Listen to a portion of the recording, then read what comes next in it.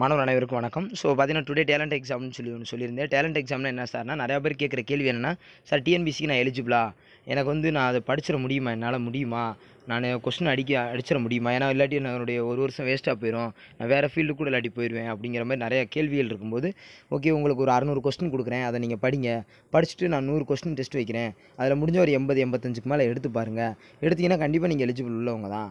இல்லை 60க்கு மேலே எடுக்கிறீங்கன்னா நீங்கள் அதை ஒழுங்காக படிக்கலன்னு அர்த்தமே தவிர நீங்கள் புரிஞ்சுக்கிறீங்க அந்த எக்ஸாம் எழுதும்போது அப்படின்னு சொல்லி ஒரு வாய்ப்பாகும். ரெண்டாவது இன்னொரு வாய்ப்பு என்னன்னா, இந்த 2019 நடந்த ரீசெண்டாக இந்த கடந்த 4 மாதங்கள் மட்டும் நடந்த தேர்வுகள் எல்லாத்தையும் ஜிகே மட்டும் எடுத்து படிக்க வைக்கிறதுக்கான ஒரு சூட்சமம் தான் அது. அதை ஃபுல்லாக நல்லா படிக்க வச்சிட்டோம்னா 1-2 ரிப்பீட்டட் கொஸ்டின்ஸ்க்கோ அல்லது ஒரு ஐடியாக்காகவோ ரொம்ப யூஸ்ஃபுல்லாக இருக்கும் அப்படிங்கிறது படிக்க வைக்கிறதுக்காக இது பண்ணப்பட்டது. ஸோ போன வாரமே நான் இந்த பிடிஎஃப்ல லிங்க் கொடுத்துருந்தேன். இப்போ வந்து கொஸ்டின் பேப்பரை இப்போ கீழே டிஸ்கிரிப்ஷனில் கொடுக்குறேன். இந்த டிஸ்கிரிப்ஷனுக்கு கீழேயே ரைட்டாக கொஸ்டின் பேப்பர் நீங்கள் எடுத்துக்கலாம். இதுலேயே ஆன்சர் கீ கரெக்டாக 1 மணிக்கு ஆன்சர் கீ எடுத்துக்கலாம். இதுலேயே மார்க் என்ட்ரி வந்து எல்லோரும் அட்டன் பண்ணிட்டு நீங்கள் மார்க்கு என்ட்ரி பண்ணிக்கலாம். மார்க் நாங்கள் எப்படி சார் என்ட்ரி பண்ணால், நீங்கள் ஓஎம்ஆர் ஷீட் காப்பி ஏதாவது ஒரு நெட்டில் டவுன்லோட் பண்ணி பிரிண்ட் அவுட் போட்டு அட்டன் பண்ணுற மாதிரி வரும்.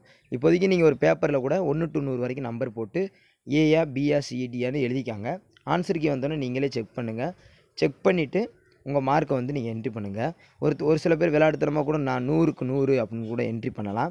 ஸோ அதாவது மனசாட்சிக்கு நேர்மையாக பண்ணும்போது நீங்கள் எந்த ரேங்க்கில் இருக்கீங்க நீங்களே தெரிஞ்சுக்கலாம்.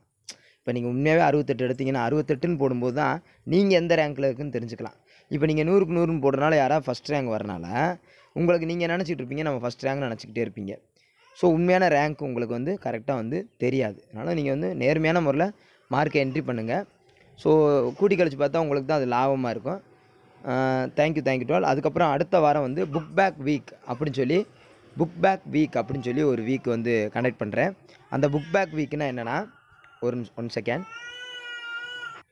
ஸோ புக் பேக் வீக் அப்படின்னா என்னென்னா, ஸோ +1 +2 இருக்கிற physics, chemistry, botany, zoology and history, economics, constitution, geography, இந்த +1 +2 இருக்கிறத மட்டும் அந்த இதில் இருக்கிற புக் பேக்கை ஃபுல்லாக நீங்கள் ஒன் வேர்டு ஃபுல்லாக நல்லா படிச்சிருந்தீங்கன்னா அதுலேருந்து ஒரு 100 கொஸ்டின் வந்து கேட்கப்படும்.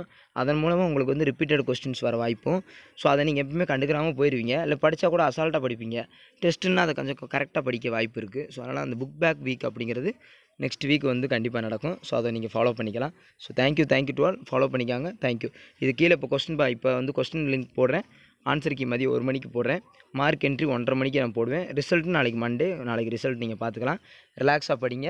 ஸோ இது கண்டிப்பான முறையில் உங்களுக்கு ரொம்ப யூஸ்ஃபுல்லாக இருக்கும். இல்லை சார் அந்த பிடிஎஃப் நாங்கள் போன வாரம் நீங்கள் போட்டதை நாங்கள் பார்க்கல, இப்போ கொஸ்டின் பேப்பர் ஸ்ட்ரெயிட்டாக அடிக்கலாமான்னா அப்படி அடிக்க வேணாம். போன வாரம் என்ன கொஸ்டின் பேப்பர் கொடுத்துருக்கணும் அந்த கொஸ்டினை ஃபுல்லாக ஒரு தடவை பார்த்துட்டு, ஸோ நாளைக்கு கூட நீங்கள் பார்த்துட்டு கூட கொஸ்டின் அடிங்க. மார்க் என்ட்ரி பண்ணாடி கூட பரவாயில்ல. ஏன்னா சும்மா பேருக்கு அட்டன் பண்ணுறதுனால அது வேஸ்ட் தான். அது கொஞ்சம் உங்கள் விருப்பம் பார்த்துக்காங்க. So thank you to all. Thank you.